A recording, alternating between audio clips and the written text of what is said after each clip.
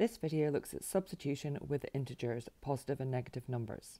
In algebra, substitute means to replace the letters with numbers. The value of the letter will be given in the question. We substitute that value into the expression and evaluate the answer. So we have an expression, x minus 5. The value of x equals 9, so we're going to substitute 9 for x and evaluate x minus 5. So we're going to replace the x with a 9, so our calculation becomes 9 take away 5, and that equals 4, which is the answer for x equals 9. Expressions can also be represented by tiles.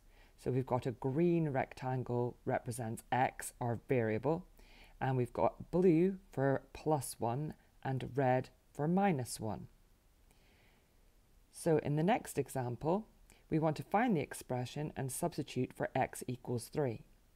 So you can see we've got one green tile, that's x, and we've got 4 blue positive tiles, so that's +1, +1, +1, and +1. Now we need to simplify our expression, so we've got x, and then we gather our constant terms together and have +4. Now we want to substitute for x equals 3. So we're going to replace the 3 for the x, and that means that our calculation, when x equals 3, is 3 plus 4. And we know that 3 plus 4 equals 7. Now in this example, we want to find the expression and substitute for a, x equals 10, and b, x equals -2. So you can see we've got 3 x variable tiles this time, and we've got pairs of positive and negative tiles which will cancel each other out to become 0, which leaves us with 2 -1 tiles.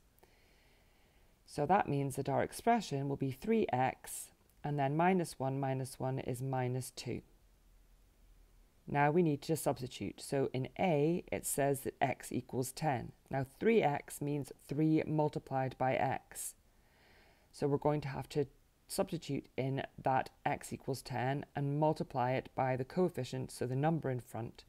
So our calculation is going to be 3 multiplied by 10, and then we're going to take away 2, which is the constant term. BODMAS says we do 3 times 10 equals 30 minus 2, and that gives us an answer of 28. Now our second substitution for part B is x equals -2. So again, we're going to replace the x with a -2, and 3x means 3 times x, so it's 3 times -2, and then we're subtracting 2. BODMAS, so we're doing the 3 times -2 first, so 3 times -2 is -6, take away 2, and that gives us an answer of -8. So, just to recap, remember that if you have a number in front of a letter, that means multiply the variable by the letter. Now we don't need to use tiles. In this example, we want to find the value of 5x minus 2 when x equals 5. So our 5x minus 2 means that it's 5 multiplied by x, take away 2.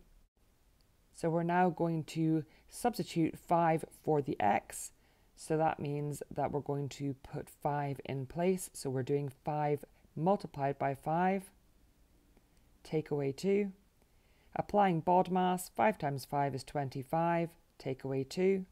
And 25 take away 2 gives us an answer of 23. Now it's possible to have more than one letter in an expression, for example 2a take away 7b. To substitute, you need a value for both a and b. And when evaluating, don't forget BODMAS. So you can see we've got an a with the 2 in front of it, so it's 2 times a, and we've got a b, but it's -7 in front of it, so we'll be doing -7 times b if we wanted to evaluate this for a particular value of a and b. Now in these examples, we're going to substitute a equals 2 and b equals -1, and we're going to evaluate these 3 expressions. So a equals 2, so we're going to substitute that in, and b equals -1, so we're going to substitute that value in. So our first expression is 6ab, which means 6 multiplied by a multiplied by b, so it's 6 times 2 times -1. Now remember to do your multiplying in pairs, so 6 times 2 is 12, times negative 1, and 12 times negative 1 gives you negative 12. 3a plus b, we've got a as 2 and b as negative 1 again. So this time it's 3 times a, so it's going to be 3 multiplied by 2 because a is 2, plus negative 1 because b is negative 1. Now, we need to notice we've got plus a minus 1, but we need to apply BODMAS, so 3 times 2 is 6, and plus negative 1 is minus 1.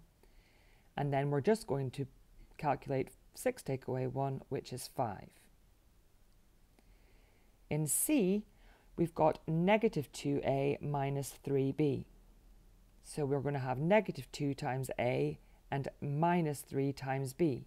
So substituting in our values, it's minus 2 times 2, because that's the value for a, minus 3 times negative 1, because that's the value for b.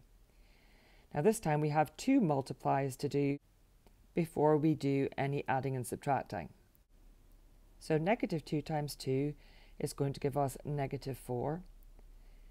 And then the negative 3 times negative 1 is going to give us positive 3. So we're going to add 3 on. Now negative 4 plus 3 gives us negative 1 as our final answer.